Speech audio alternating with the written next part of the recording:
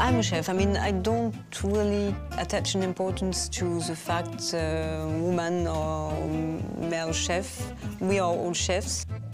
That's really the problem to enhance women chefs. That means we categorize them. Women have been cooking forever. Women have been the one that cooked for the chef or the man that became a chef. Usually it's like, oh, my mom used to cook this for me. And I was like, okay, so women have been cooking all this time, but you can't make it to a professional side? That is the irony of this, you know what I mean? It's not like you always recall your dad cooking for you.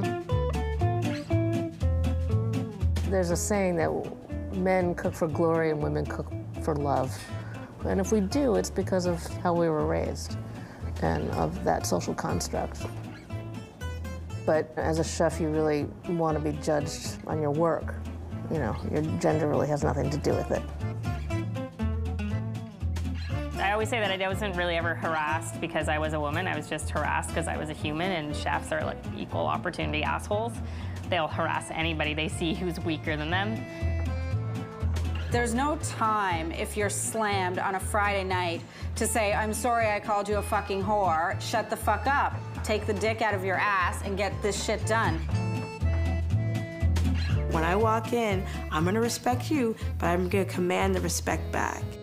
And once we kind of are on the same page, then we're good.